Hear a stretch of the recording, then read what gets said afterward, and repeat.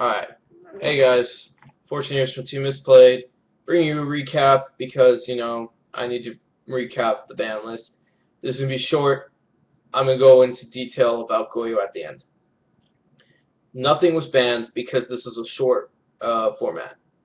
End discussion. Limited. Goyo Guardians back at 1.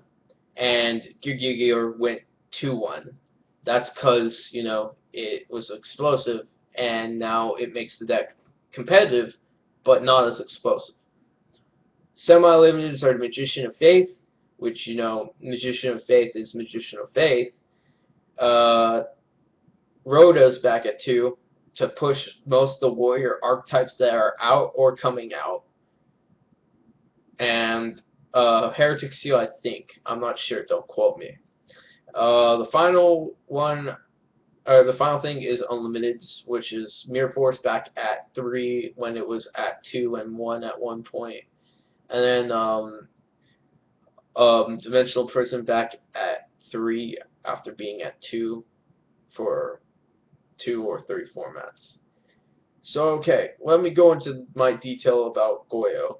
Goyo is a good card. I like it, and it's very versatile. It's a level 6 synchro that allows you to steal opponent's monster when you destroy it by battle.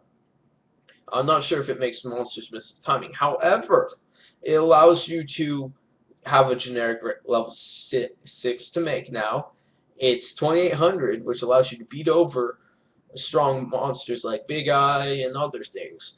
It's a very versatile card, and of course, everyone has their own opinion. In fact, my teammate has his own opinion on it. I just love the card, and I'll find a way to use it.